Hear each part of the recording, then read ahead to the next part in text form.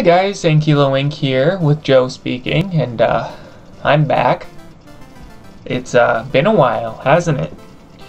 Frankly, I honestly don't really have an excuse. I just did not feel like making videos at all, which is kind of sad, but whatever. I'm back. A new video, new card showcase. I got a lot of cards, and I'm almost done, you guys. I've got like 6 more cards left. Then I just got to do a massive a huge just rebalancing of the game to make some cards, you know, more useful, while other cards less useful. And then play a few more test matches, and then I'm gonna release it on tabletop. So yeah, you guys can look forward to that. I'm just gonna jump right in. These card showcases usually take about 20 minutes, so however much time I can scratch off, the better. So we ended off with Gordian last time. Next card is Music Bloom, or I guess the first card for today. Music Bloom is a Bloom card. It's a support card, obviously. It's actually pretty useful. It's pretty handy, the fact that it can attack. There have been a couple of times where I've gotten a game win because of Music Bloom and because it can attack with that small amount of damage. But that's besides the point. Once per turn, while on the back line, you can pay 2 energy to let another plant attack twice. So it is very expensive, but I mean, you're letting a plant attack twice. So if it's something like, you know, something powerful, you know, Capped Golem, Silver Capped Golem, who else, you know, maybe a Leaf Wing, maybe not a Leaf Wing, just something powerful. Giving it a second attack can really just clear the field, or clear a lane, I should say. Moving on, we've got Tater Lord. See, this was what I was looking for, but when I was talking about Music Bloom, but this is a great card to use Music Bloom with, because he's got 100 attack power. Tater Lord, he's got no ability, he's a 4-cost veggie. He's got the max attack value, he's got virtually no defense, and he's got a pretty beefy health stat. It's not terribly high for a level 4, but I mean, it's still 100 plus. And Tater Lord actually has a silver boost. So all of his stats get doubled, so he gets a monstrous 200 attack and 230 health.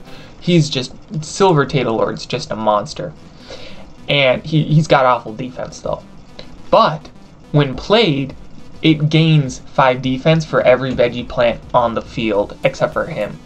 So you're getting a bunch, if you have a bunch of veggies on the field, or if your opponent even has 1 or 2, you know, you can increase the value of this card so much more, because, you know, you'll make him virtually unstoppable.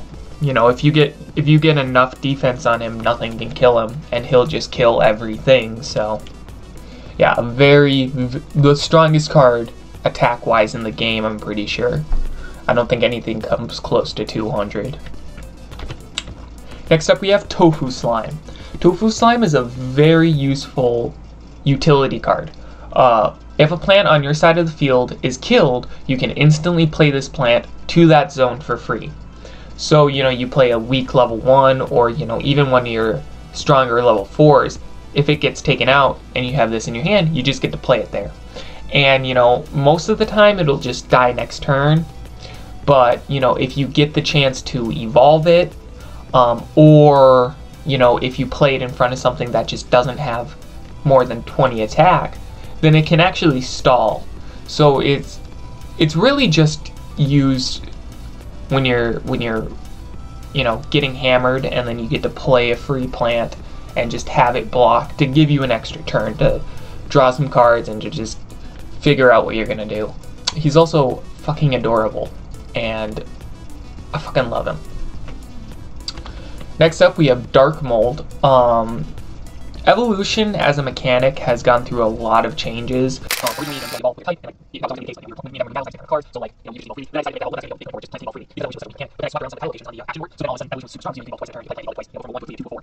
right now, I've done too many games testing it, so I think my final line is having plenty ball with your and really I really value because that'll just help with making decks more structured. This is a vegetable deck, vegetable aggressive, but that's a hybrid deck. You just keep things nicer, so you don't have like 20 different plants, 2 fruits, 2 veggies. You can still do that, it's just more efficient, to make it 1 2 fruits. To get back to dark mold though, when your opponent evolves a plant, lower the attack and defense of that plant by 25. 25, and it's a 1 cost too. It's a 1 cost trap. So 25 is such a monstrous number in this game. It can really make the difference. The problem with dark mold is just finding an opportunity to use it. Next up we have Crychi, which is adorable. It's like a lychee, which is, you know, kind of, I think it's a rarer berry. Like, you know, people say lychee and it's like, well, what's that? But, you know, I watched Penguins of Madagascar when I was growing up on Nickelodeon. And there was this one episode where it's like they eat the lychee berries and they go crazy, but that's always sticked with me. Anyways, get off topic so fast. Getting back to the point, Crychi is it's actually like probably the best level 2 in the game because it's got 30 attack, which is respectable. Like, it's not that bad. It's got 15 defense, again, respectable, and then it's got 50 health. This thing is a monster. It just stalls and it just doesn't die. It just does not die unless you got like a level 4 attacking it. And to make things worse, it's got a silver boost. Silver Crychi. When played, all plants in the enemy front line lose 20 defense. When killed, heal a plant on your side of the field by 25 health. This is a very specific card. It's got very good stats, so if you want to play it for mostly just its stats, you can do that. But, you know, obviously you're going to get the most value out of it if you play it when your opponent has a loaded front line. And then even when it dies, you get the added bonus of healing one of your plants, which, from what I found, healing in general in this game isn't as important. Very good stat card, and then if you get the chance to use its abilities, obviously its value is going to skyrocket. Next up we have Spudmole. I love his design. He's a very, I would say, below average card though. Next up we have Hive Mind. Again, a favorite design of mine. I love him. Well, mostly the top half. Once you get to like the tentacles, I don't really know what to do for the bottom half, so I kind of just wing it. While this is on the front line, when any plants on your side of the field are damaged, this plant takes that damage instead. If this plant is played by evolution, this plant gets 25 attack. So, first of all, his stats. He's level 4. Attack. His attack is awful. You really want to evolve him because then he'll have 55 attack, which is okay. It's not, even that's not that great, but it's significantly better. 60 defense is really good. And then the 120 health is also really good. This is a very defensive oriented card. So how his ability works, say you have an Apple Core and then a Hive Mind on the field, right? You have those two cards. And the Apple Core gets attacked for 30 damage. The Apple Core has 0 defense. So, you know, the Apple Core would take that 30 damage. Instead of the Apple Core taking that damage, the Hive Mind takes that damage, so it would go to 90. Now say, instead of an Apple Core, it was, let's see, Fruit Dactyl, I guess. So again, a 30 attack done to Fruit Dactyl. Fruit Dactyl has 15 defense, so you minus the 15, right? So then it's only 15 damage being done to the Fruit Dactyl, which then gets sent to the Hive Mind. The damage doesn't get sent, like, it goes directly to the health of the Hive Mind. You don't lower the attack based off the defense value of the first creature and then of Hive Mind. You only do that when Hive Mind is attacked directly. So if something was attacking Hive Mind, then you would use its 60 defense. But otherwise it would just take that damage directly. Next up we have Necros. When played, take a card from your compost pile, which is the graveyard, show it to your opponent, and add it to your hand. This card costs the same as the target, lowered by 1.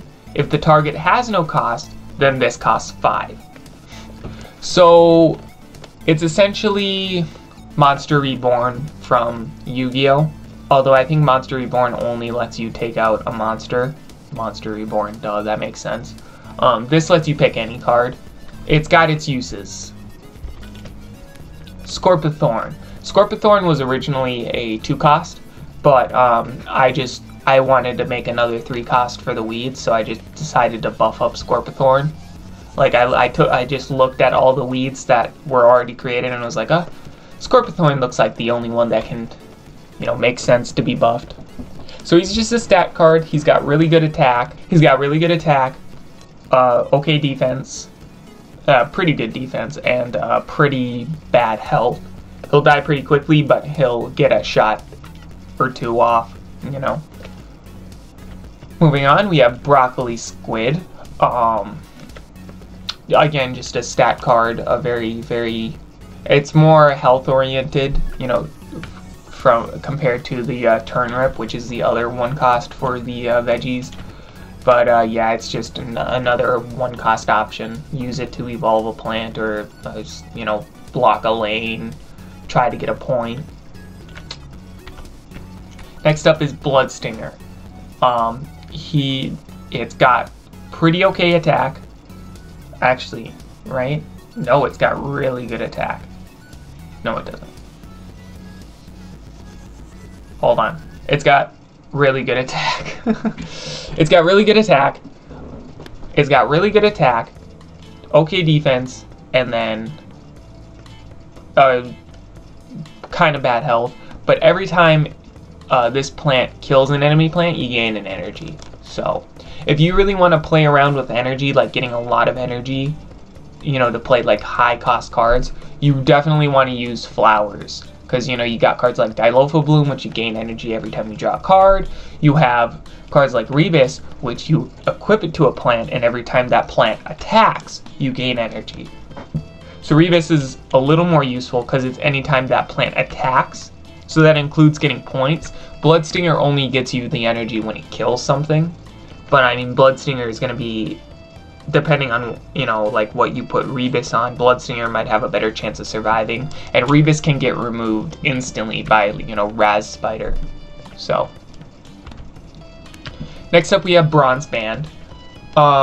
So I'm sure some of you have noticed, and I'm sure I've said something, but every silver boost card has a little silver ring, like a silver band on it. I won't tell where everyone is, but you can, you know, find them yourselves.